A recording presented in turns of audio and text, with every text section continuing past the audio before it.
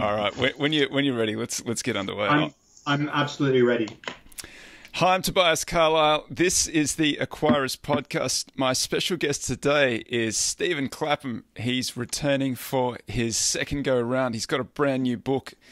It's called The Smart Money Method. He'll give us the full title in a moment, right after this. Tobias Carlisle is the founder and principal of Acquiers Funds. For regulatory reasons, he will not discuss any of the Acquiers funds on this podcast. All opinions expressed by podcast participants are solely their own and do not reflect the opinions of Acquiers Funds or affiliates. For more information, visit acquiersfunds.com. G'day, Steve. How are you? I'm fine, and thank you so much for having me on. How are you doing? I'm very well, thanks. Just just hold up your book cover and tell everybody the title so they can find it if they're hunting for it. So the book is called The Smart Money Method: How to Pick Stocks Like a Hedge Fund Pro. And I was laughing about this because I think it's a very American marketing sort of title. It's just not me, but my guy Joseph, who does the copywriting, came up with the title, and the publisher loved it. The working title was called The Effective Equity Analyst, which was what I can't see you selling a lot of those ones. Wouldn't sell very many copies, we decided. But you are a hedge fund pro of the old school who likes to do some forensic accounting analysis. So is that what folks are going to find in the book? There's a little bit of that. I mean, what I've tried to do is I've tried to make it pretty accessible. You know, the trouble is that most investment books are either full of formulae or they're sort of anecdotal. And what I tried to do with this was to create a book that people could read, that they wouldn't be turned off by, that would also help them improve their investment techniques. And so the book is really designed for the lay investor or people with a bit of experience, but to try and make their research process more professional. And what's the process that you recommend in the book? Is it the same one that you employ when you're investing? Yeah, it's exactly what we developed at the hedge funds. So the process really starts with, well, where do you find a stock idea? And I'd go through. There's lots of places to find a stock idea, so I go through all of them. Where do you find them? I'm eager to hear that. Where do you find good ones? Well, I mean, this is quite an interesting thing. So I came up with about, 12 or 15 different places you could find stock ideas. And what I say in the book is it's actually very important to try and trawl a wide range of places for your ideas, because if you get all your ideas from your mate who's a hedge fund manager down the pub, then when he starts to underperform, you'll start to underperform. So even if you just get your ideas down the pub, get them from a range of different people. But I go through, don't take a tip in the press, because one of my old colleagues used to say, if it's in the papers, it's in the price. So if you read something in Barron's, I've got no idea if Barron's has got a good track record in tipping stocks or not, but the chances of you making outsized returns from following recommendations in a newspaper or a magazine are quite low. So I go through some alternative sources, and there's all sorts of sources. I'm a great believer, like Peter Lynch, in the idea that you use your personal observation, and just lots of areas just looking around you that you find good ideas, and products that you like can be incredibly effective source of ideas. So my wife spends more money than I think anybody else in the UK with our online shopping supermarket, Ocado, and she loves it. And so when she says, "Oh, this is fantastic, you should buy shares in it," I don't always do as my wife says, but I do go and look at these things. And I think, just finding products that you think, man, that's really good. stuff that's related to your own life, stuff that you know about, you're far more likely to have a successful investment if you go into an area that you know. So if you're involved in a particular industry, in a particular field, you have a pretty good idea of who's effective. So, I go through, the different places to find an idea, and I start off with finding the idea, and I go through the whole process, ending up with when do you sell? And I think one of the things that both private and professional investors are really bad at is when to sell. Yeah, and, why is that? Why is it so hard to figure out when to sell? Because you fall in love with the stock. So you've owned the stock, it's been going up, it's done really well for you, and you then fall in love with it. You get to know the management, you feel comfortable with them, you know everything there is to know about it. And I was talking to Claire Levy, who runs Essentia Analytics, because I'm doing a behavioral finance course. So I'm just writing the content for it at the moment. And one of the things she said is that, some very successful investors, because they look at the data, they look at trade data, they look at big hedge funds, big long-term investors, and they can see where people go wrong. And she said one of the most common things is that people own shares for 3 years and they've done really, really well, and then they should exit. But they don't, because they feel super happy with the stock.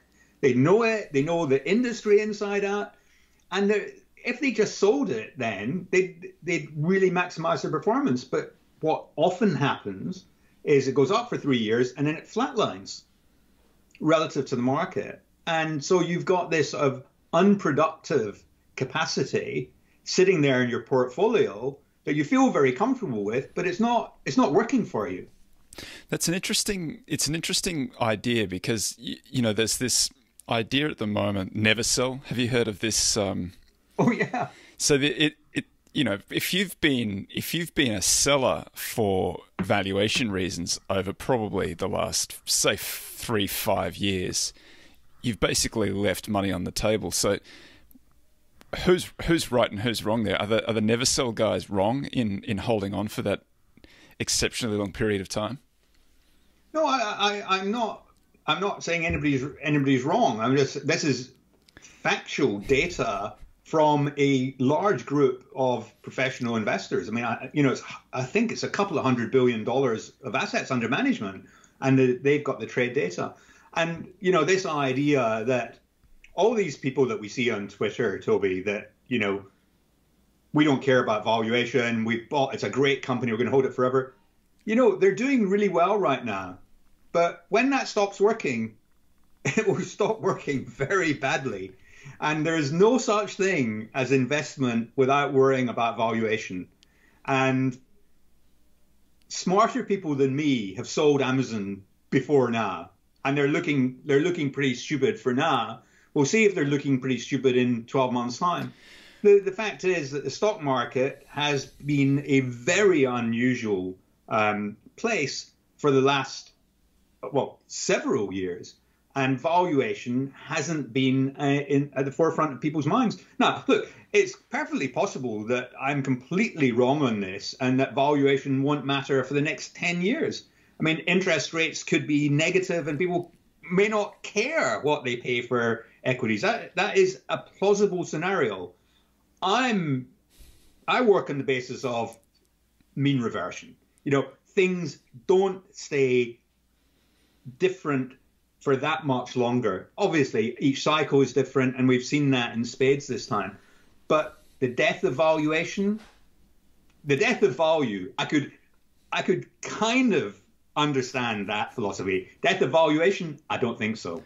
Well, let's just go back a little bit to the process, because I'm sort of interested to know, once you get the hot tip from your mate at the pub or from your wife, what's the next step after that? Well, the next step after that, but the thing is, so, what I used to do is I used to always have a lot of things on the watch list. And the problem then is you don't want to go away and do an in-depth piece of research on an idea that may or may not be a good one. So my system, and the system I recommend in the book, is the first stage is what I call testing the hypothesis. So I'm looking at a stock. Why am I looking at it? I've got some reason, some hypothesis about it, that some reason I think it's going to go up, or in the case of the hedge fund, it's going to go down. But for the case of the retail investor, there's some reason you're attracted to it and you think that it's going to go up. And the first stage is to test that hypothesis. Why do you think it's going to go up? And then what I do is I go through the steps, and I reckon that it would take me between 30 minutes and 2.5 hours to do this quick review. And I go through all the steps. Now, some of those steps aren't feasible for a private investor, because if you're sitting in a big hedge fund, it's very easy to print off half a dozen research notes. You know, you can do that in 5 minutes on Bloomberg and you can scan them, and that isn't available to a private investor. But there is research available. There is press cuttings. There's a lot of information on the internet. So I go through the various steps, and one of the steps is looking at the charts. And I get a lot of flack because people, fundamental investors, say, well, how can you look at the charts? I'm kind of like puzzled why people think this. In fact, one of my colleagues I used to work with said, I don't know why you're wasting your time with the charts.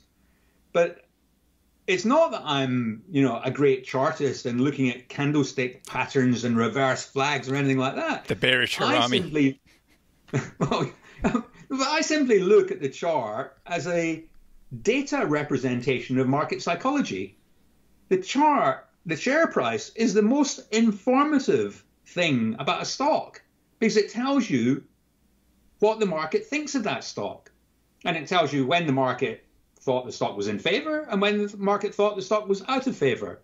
And by using that, you can then translate why has the market viewed the stock in that way. Because our job isn't just to figure out what's the company really worth. Our job is to figure out what's the company really worth and why does the market not recognize that? Because you only make money if there's a gap between perception and reality. And you've got to understand, well, why is there that gap? And what might happen to close the gap? Now, obviously, over time, if you're right on the reality, the market's perception will turn around. But there may be something fundamental about that stock that means the market may take a long, long time to change its mind. And those are the stocks that you kind of want to avoid because you might be right. The company might do very well. But if the market hates the management and thinks they're crooks, until the management change, people won't warm to it. So you've got to understand that gap between perception and reality. And I go through some of the basic quick valuation tests that you can do very quickly to decide, is this stock worth pursuing? So in my case, as a hedge fund doing special situations, so very deep work on a small number of ideas, this would just be the prelude to actually going and doing very much detailed work. But for a private investor, this might be all you do. So just to go back to the chart, what are you looking for when you're looking at the? That's a nice mug you've got there. I like that. You got the. Is that your book cover on the mug? Yeah, there's a book cover in the mug. Yeah, I copied your idea. That's great. I love it. I saw you at the Acquiers multiple on your mug, so I thought that's a very clever idea. I'm going to do that. I love it. What are you looking for on the chart? Are you looking for something that's fallen, or are you looking for Are you looking for momentum, or how are you viewing it? I'm not looking for anything in particular. I'm just looking to see, it's not that I would buy a stock because it was below or above its moving average or anything like that. I'm simply looking at the chart as a representation of how the market feels about that stock today. And I might well buy a stock that's falling. Remember, I was working at big hedge funds and we were taking big positions. So, once the thing's turned, you can't really buy it. You've got to buy the falling knife. You need the liquidity to make real money. But that's not the case for every position, every place I've been working or every position that I was taking. And so often you might take a small position in something that was actually going up because you thought, well, now the sentiment's turning.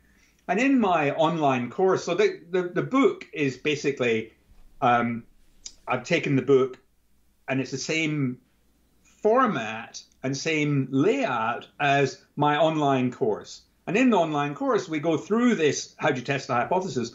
And I just use the example of Procter & Gamble. And, it's obviously it's a big, well-known company, and it's an easy thing to look at.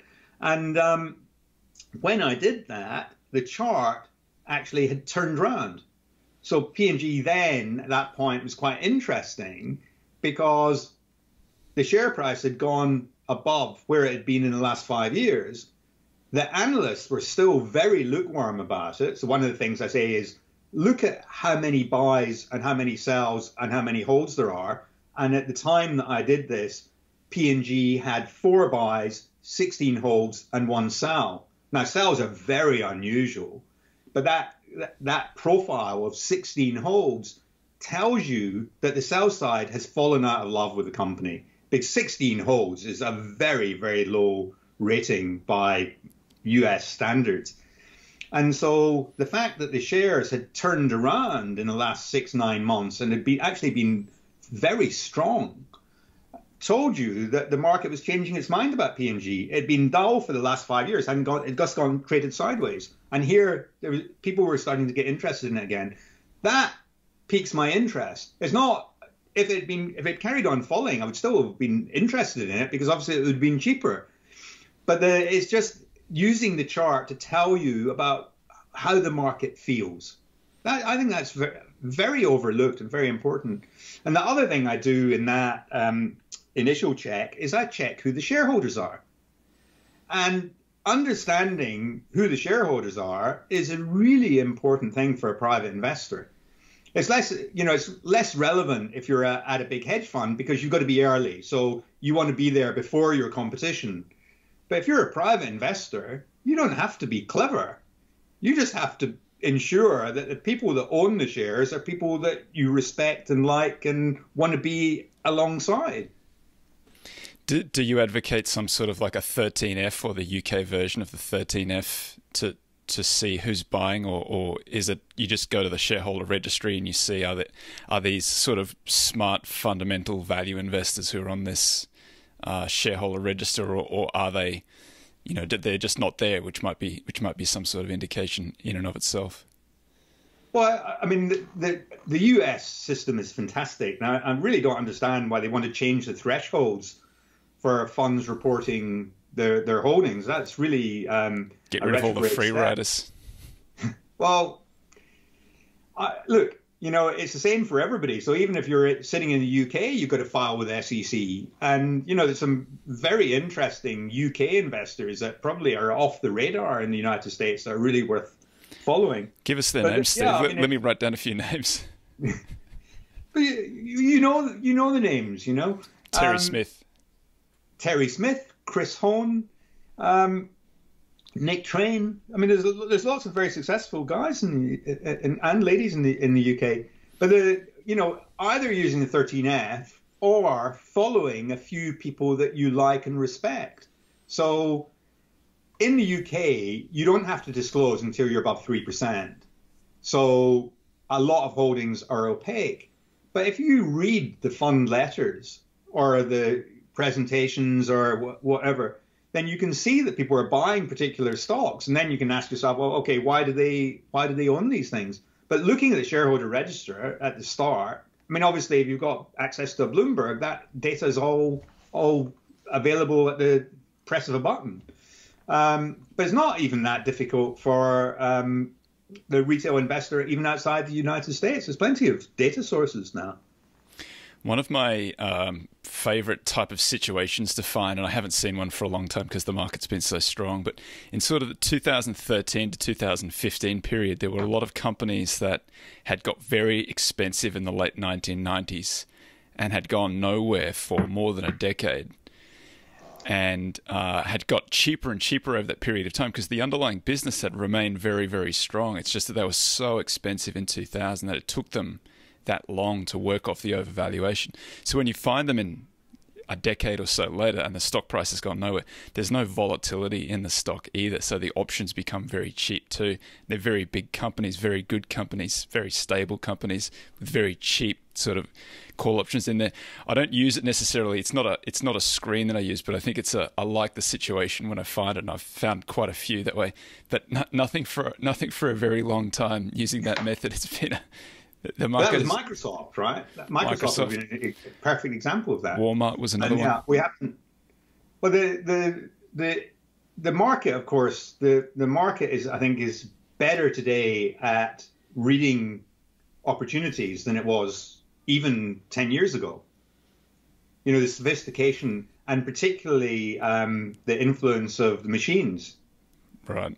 You know, the algorithms are so prevalent today that anything that's quantitative is actually very difficult to exploit, or you have to pay up. Right. So after you've done your preliminary research and you're satisfied that this is something you want to go forward with, what's the next stage in the process? Well, the next stage, I mean, what I do, so I very often come to a situation where it's in unfamiliar territory. So it's an industry that I haven't looked at or a geography that I haven't looked at before. So what I'd like to do first is to understand the industry. And it saves you quite a lot of time because you also want to understand the company, but understanding the company in the context of the industry, I think, is extremely important. And one of the things I'm particularly pay attention to is the relationship of capacity to demand. Now, you'll be very familiar with this, I'm sure, because the group here, Marathon Asset Management, not the US Marathon, but the London firm, they've written a couple of books. Capital Returns is the one that's in print now. And this was a philosophy that they've espoused for many years. But it's something that, because of my background, one of the industries that I was worked with on the sell side was the transport sector. And in the transport sector, if you're looking at airlines or shipping, there's actually quite a lot of data around and what capacity is doing. And the thing I find quite funny is that everybody gets obsessed about demand. You know, so everybody's obsessed with total addressable market and what demand growth is going to be. Well, demand growth is quite difficult to forecast, and you have quite a large range of error. Capacity growth is usually very easy to forecast because there's all sorts of data. There's all sorts of lead time operate in many, many industries. So I spend quite a long time starting off looking at a new situation, looking at, well, what's capacity doing? What's it been doing? And what's it going to do? And if you find a situation in which capacity growth has stopped and you're fairly confident demand growth is going to continue, that is usually a very attractive situation. I mean, often the best situations are ones where people have started to close capacity. So you've got an industry in which demand profile looks terrible. Everybody hates it. And, management are starting to get the message, and they're starting to close down production. Those situations can be very, very powerful. And you find that particularly in transport. So you know that the sort of ships that are coming online. You know how many planes are going to be in the air, and so you can forecast roughly what that's going to look like, and so that's how you're sort of laying your bet. Yeah, I mean, when I used to do the airlines, I mean, many times made very, very good returns. I mean, just short term, 3 to 6 month sort type of trades. But looking at the amount of capacity in the market, when there's too much capacity coming on, then the price collapses. And, it doesn't take a huge amount of change in the price of the seat to make a massive dent in the airline profitability. And, when companies miss earnings, there is no prisoners taken. They go down. And, we made lots of money on the airlines just doing that. It's not complicated. I mean, people are more sophisticated now at looking at that. But you can apply it to lots and lots of industries. One of the industries that I used to use this for was cement. It takes quite a long time to build a cement plant. And in order to build one, you've got to have various planning and, there's all sorts of lead time and there's all sorts of evidence that you're building one. So you can see what's going to happen. And, cement's one of those classic industries is very expensive to transport. So you get areas like Florida where there's, imported cement as competition.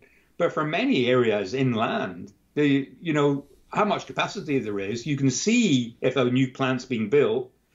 And if there isn't, you can feel much more confident about the demand outlook and about the pricing outlook.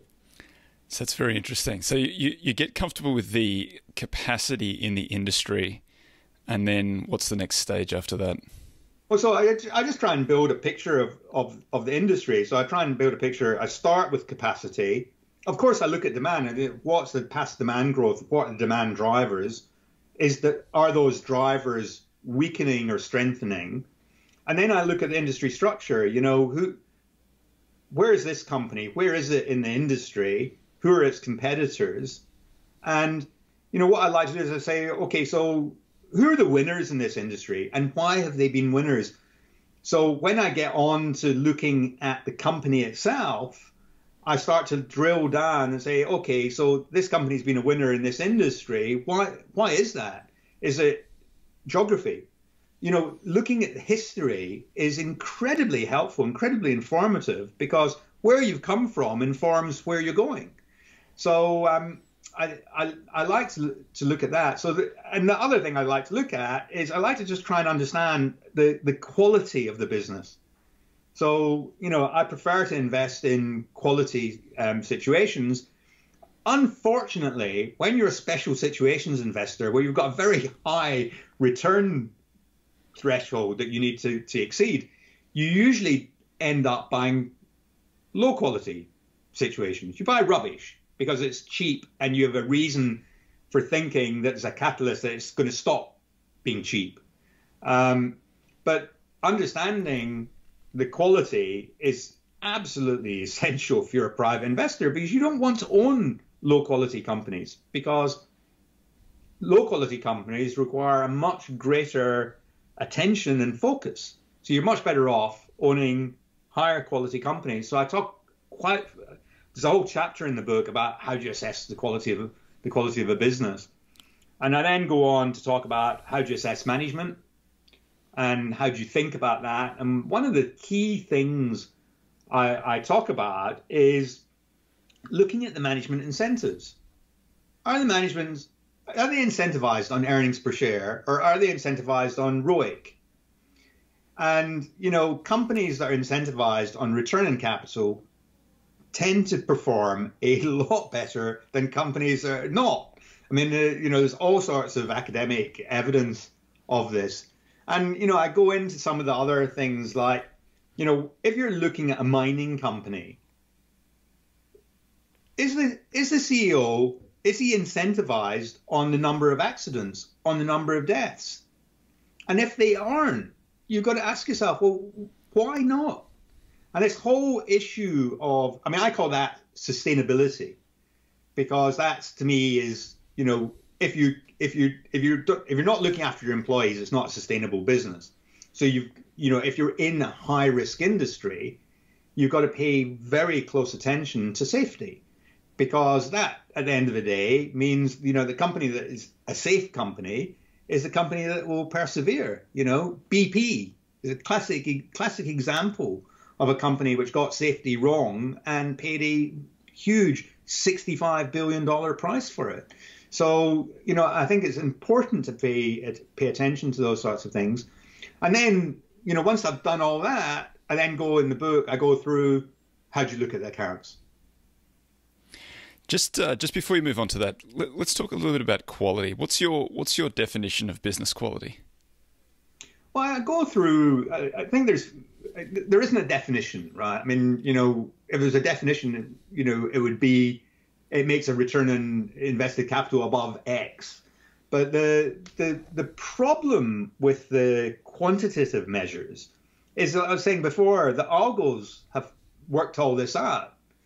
So there's a great piece by Rob Arnott. So you're the Rob Arnott fan. So you probably know better than me. But they did a great piece, and they very kindly let me reproduce a chart in the book. It was an incredibly complicated chart. But one of the things that they looked at was the Novi Marks paper in 2013 on gross profitability. Right. And they did this paper that said that gross profitability has really worked. But it's actually 90% of the performance has come because the stocks have been re-rated.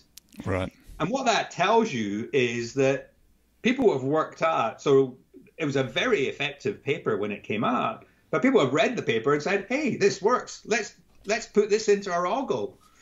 And so the opportunity for these things to continue to outperform and give you excess performance, I think it's highly unlikely that you could find a quantitative measure which will consistently perform now, because they've all attracted so much money that you've got to pay up in order to buy that.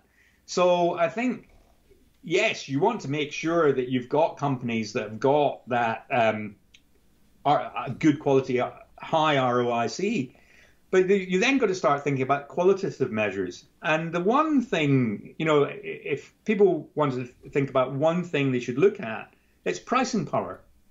Because if you have pricing power, you're safe. So obviously that will manifest itself in a good ROIC, in high gross profitability. But there may be situations in which the ROIC today isn't all it might be, but the company's acquired pricing power. And that's really what you want to look at, a company that's going through a fundamental change where it's not got a fancy valuation today, but not only will the profits improve because it suddenly found this pricing power, but in 3 years' time, people are going to go, oh man, look at the ROIC, we better buy some of that, and the rating goes up.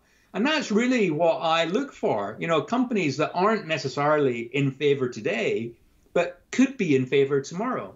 And obviously, it doesn't always pan out the way you think, but if you've got a portfolio full of those things and you've done your homework, then enough of them will pay off that you'll have really outsized returns. And that's what I try and show in the book. How are you assessing pricing power? Well, it's a very subjective thing, isn't it? I mean, pricing power, to me, is when you go into the shop and you buy the product, you wince, but you don't think about buying something else. No, you're laughing, but I remember. No, I agree. I'm just laughing at it. But I took the family to Florida for a holiday because the kids wanted to go to Disney, and I remember going to the agency to buy tickets for Disney and all the other things for the week. And when the guy told me the bill, I thought he'd made a mistake. Honestly, I mean, I'm not kidding. I thought he'd read it wrong. I thought he had an extra zero. And of course, Disney, guess what? They've figured this out. They figured out that it really takes a lot of money before you say no to your kids, right? It's going to be really, really expensive. So whether it's $100 a ticket or $105 a ticket or $110, it doesn't really matter. So, that's the kind of thing to look for. Obviously, it's well recognized in Disney, but there are other products where, you can see the businesses are gradually inching the price up. And it's quite interesting. I mean, this isn't very scientific, because you saw with the iPhone, right? They kept putting the price up, but when it got to $1,000, there was a pushback, wasn't there? And they then started pushing. Well, I'm not an expert in Apple, but this is my take on it, was that they started producing a range of products at different pricing points because they didn't have the same take up from their customer base that they thought they would, because they thought they could just keep putting prices up forever. And look, I can afford $1,000 as £1,000 for an iPhone, but I can afford it, but I don't like spending it. I think, oh well, you know what? I'll just keep the phone for another 6 months, or I'll just replace the battery, and I'll replace it next year. And so it's trying to understand where the level is, and there's no science to any of this. But if you're in, and I know nothing about Apple, so I hope you don't get loads of complaints that I'm talking rubbish, because I may well be. I don't know anything about Apple, but I only know from my own personal observation. But when you start to research a stock and look at it closely, then you get a feeling for, is that the right pricing point? And how close is it to the ceiling? And how much room do they have to increase it further? And obviously, if you're getting in early, then you've got a much better opportunity. If you're getting in late, then you've obviously, you'll be paying up, and you'll be paying up in a multiple of the higher price. So, there are very few companies which have got no price resistance amongst their customer base and such a moat that nobody can come in and compete with them. So it's just a matter of trying, it's a matter of trying to understand. And I try and give some examples in the book of the sorts of things that you should look for.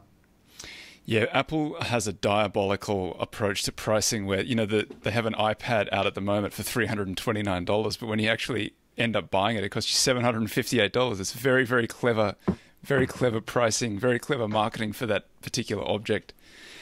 Once you get, so what the way that I think about you, you're the forensic accounting guy who really does like to tear into the accounts, and that's where we kind of left the process. So let's go back to that. We're approaching the accounts. What's your approach when you start looking at them? Well, most people start off with a P&L. Now, obviously, by the time I come to open the report and accounts, I've already looked, not in detail, but I've already had my first tranche looked at the business. So when I first looked at it, obviously I've looked at the earnings numbers and the revenue growth. But when I open the accounts, I start with the balance sheet, because the balance sheet is the most important financial statement. It's completely overlooked. It's completely underrepresented in people's efforts. And if you think that there's something wrong, you usually find it in the balance sheet. So I just start off, I have a very simple procedure. I start off at the top and I work my way down the balance sheet. And I go and I read every line and I read every note. And I ask, well, does that make sense? And it's amazing to me that, just by doing that, I do this in the course when I do the how to read a balance sheet course physically with people. I go through and I say, I use a company that nobody's heard of, nobody knows. And I just explain, so from this, you can tell lots and lots about the company. You can tell how capital intensive the asset base is. You can tell how much inventory there is. One of the companies that I use has got a large amount of raw material, a large amount of finished products, and a very, very small amount of work in progress. I say, well, I've never been in one of these factories, but obviously it's a very short cycle. So they produce their product in less than a day, because that's how much is in work in progress. And it's just that, looking at the numbers tells you what's really going on. You don't need to listen. You don't need to listen to the calls or read the management stuff at the front of the book. All the glossy pages. You get the 10K, so you're not allowed glossy pages. But in Europe and in Asia, the accounts are full of wonderful pictures and telling you about the products. I read that at the end. I look at the numbers because I don't want to get distracted or colored by what the management are telling me about the business and how great it is. I want to look at the facts. And just by reading the balance sheet, you can tell a huge amount.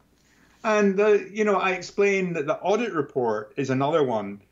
You in the United States had a weird thing where under IFRS, the auditors had to flag up issues where they'd had disagreements with management.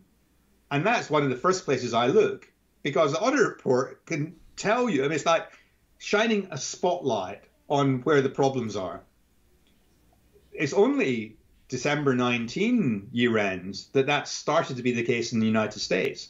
But it seems to be the auditors just only do one thing, oh, well, Netflix, yeah, there's a bit of an issue about the content accounting, a bit of an issue. But there's a load of tricks to look at in the company accounts. I could write a whole book about going through the accounts, and if this book sells well, maybe I'll write another book. But it's not something I'm rushing to do. I don't know how you managed to write 4 books. I mean, I found it a very difficult and painful and lengthy process. Extensive brain damage. You got to forget about it rapidly after you finish it, and then think, that wasn't so bad. I think it's like my wife describing to me giving birth. She forgot about the pain pretty quickly afterwards, and then you got a kid running around. Yeah.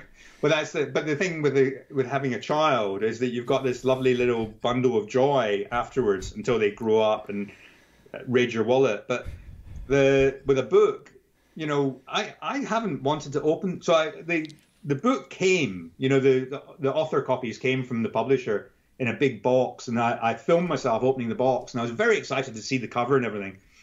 But I haven't wanted to look inside because I'm thinking, when I start looking inside, I'm going to find mistakes. That's it.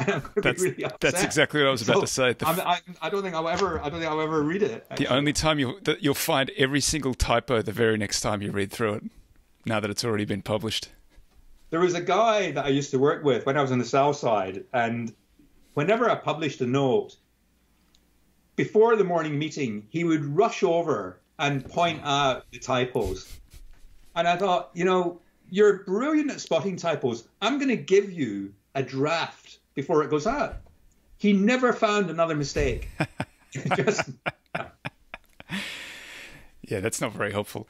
So balance sheet, what do you advocate then? Your cash flow, P&L, where do you go next?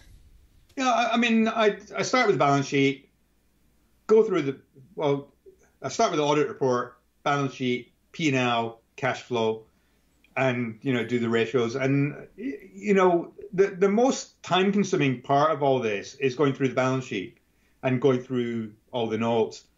And then people don't normally read the accounting policies, and I'm a big believer in reading them because, I'm just on the lookout. Is there anything funny here? Is there anything out of the ordinary? Why are they saying particular things?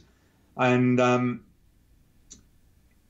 people won't want to do that. But I do tell my professional investor clients that, okay, you don't have an awful lot of time. You don't want to read the whole accounting policies, but at least read the accounting policy on revenue recognition. There's less subjectivity now because there's IFRS 15 and the SC 606, which are much stricter on how you can recognize revenue. But you still do need to understand, does the company do anything funny? And it's amazing, I was looking at a very successful stock, which has trebled or quadrupled.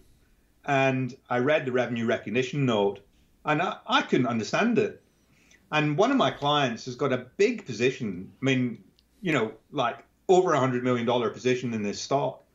And I emailed my contact there who runs their US fund. And I said, have you read this? And they said, I'll get back to you.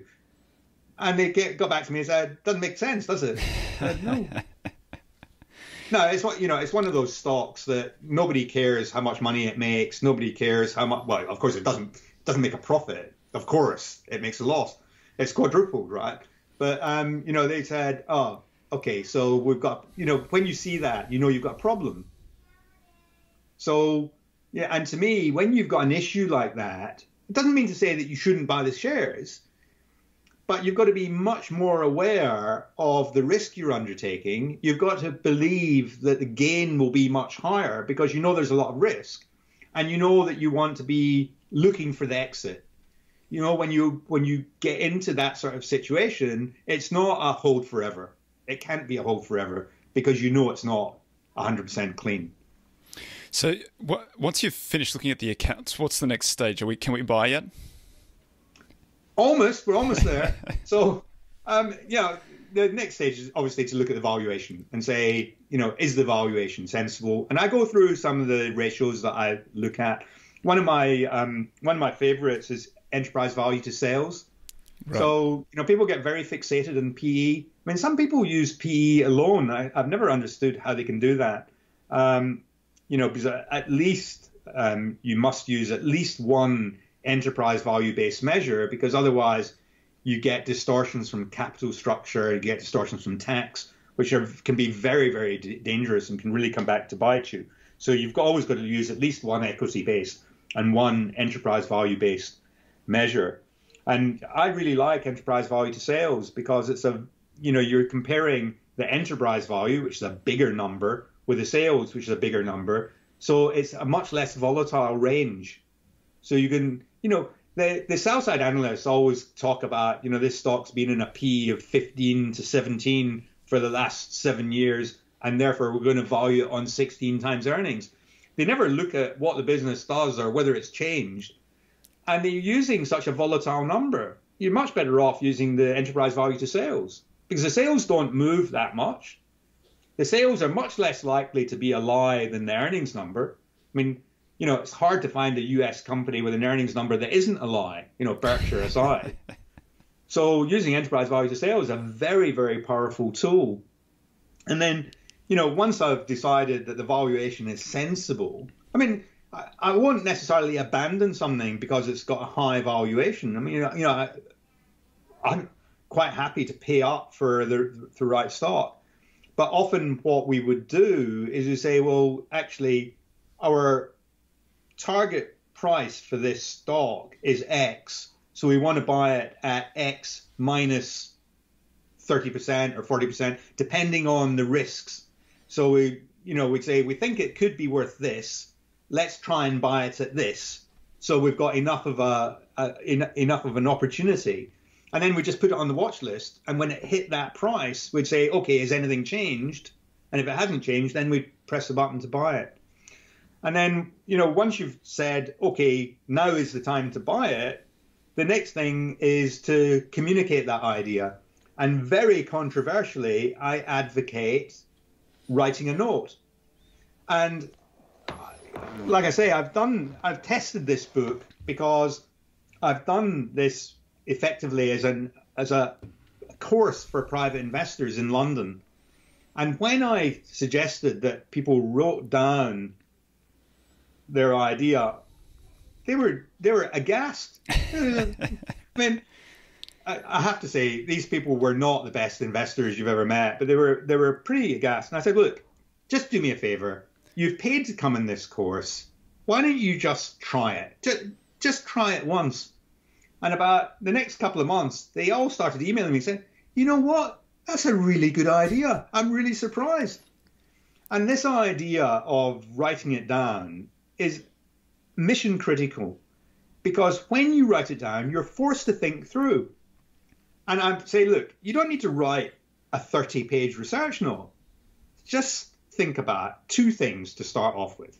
The first is, what does the company do? And don't say the company's in the software business. Say the company provides this type of software, which is critical to its customers. It's on a subscription basis, paid quarterly in advance with a 2% churn. And then you understand that sounds great, actually. Yeah. Well, when I say that, you want to buy it immediately, don't you? Because you know immediately that's a high quality business. So write a business description which translates the quality of the business that you're buying. And the other thing to do is write the hypothesis. Why do you want to own this stock? And, that hypothesis should be dead simple. Your 12-year-old kid should understand it. Anthony Bolton used to say this, the great fidelity investor. If you can't explain why you want to own the share in very, very simple language, the chances are it's not a good idea because the best investment ideas are dead simple. Yeah, I love it. What are the objections to writing something down? I don't know. I mean, I think people just have the idea that it's time to buy. Just want to buy it. John's got a load of this in his portfolio and he's really rich. So, and it's too much of a discipline, and people don't want to be disciplined. But the more disciplined you are, the fewer mistakes you'll make and the less money you'll lose. And by writing it down, what I say is, look, write down what's going to go wrong. So write down why you're buying it and write down what you think might go wrong. And then when it goes wrong, because, I can guarantee you that one of the things you buy will go wrong, whether it's a planned error, a planned mistake, a planned thing gone wrong, or something that you didn't foresee. And the thing you really want to worry about isn't the thing that you knew this could happen, because that's part of your plan. And you know what to do then. Yeah, this has happened. Knew this was going to happen. It's going to be temporary. I'm going to have an opportunity to buy some more. This looks like bad news, but the share price has gone down. It's actually good news for me because I anticipated it, and I now have the opportunity to buy some more at an even cheaper price. The thing you want to worry about is stuff that's, the share's gone down because something you didn't anticipate has happened. Then you've got to panic and think, right, what do I do now? Well, you shouldn't panic, but you've got to, you then got to pay attention. You then got to work out that you may need to change your strategy. You got a man overboard moment, as they call it. You don't want to be working out what you're doing in the man overboard moment. You want to know what you're doing in the man overboard moment. Well, the thing is, sometimes something comes from left field that you hadn't expected, and you then have to work out what the implications are going to be. So you've got to go and do some work. You can always form a judgment. You can always form a judgment as to the new risk-reward profile at this new price in this new environment. If it's something that you anticipated, you already know what the risk. You don't need to do any more work. So those two things are very different. And then after I've communicated the idea, I just talk about how do you maintain the portfolio, and I talk about how do you look at the macro, how do you think about disruption. And I put in a final chapter, which I wish I hadn't done now, because I did it in May about what might happen with COVID-19, and I haven't read it again, but I suspect it won't have aged as well as the rest of the book. The rest of the book's got a very long shelf life. That chapter, I think, probably it sounded like a good idea. The publisher thought it was a good idea because they're like, oh, people will want a book that's got something about COVID in it. But actually, we didn't know that by the time the book was published, there'd be a vaccine, and we're looking at a different regime. Well, I hope that's the case. It's the other possibility is that it's timely for a long time, which that wouldn't be great. Steve, just as we're coming up on time here, is there anything else you want to mention, or you want to let folks know where they can get the book and so on? Well, the book is available at Amazon, all good bookstores, good bookshops. But I'm in London, and no good bookshops are open.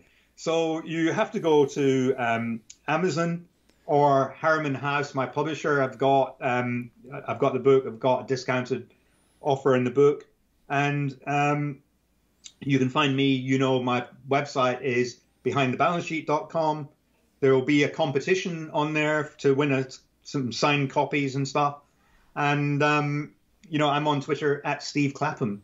But the book, confusingly, my name is Stephen with a PH.